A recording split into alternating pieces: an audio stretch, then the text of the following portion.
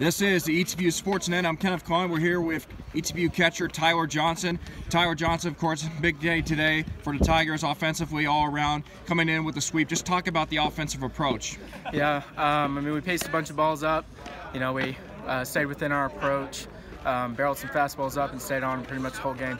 You had to deal with a little bit of a weather delay, especially in the second game as well. Just kind of talk about, you know, regrouping, refocusing, especially with the fact that you had momentum going in. Yeah, a couple guys took a nap, you know, got re-energized, and then anytime after a weather delay, you got to come out and find the juice again. So, and we ended up finding it. So proud of the boys. All right, thanks for talking to us on the ETVU Sportsnet. Yes, sir.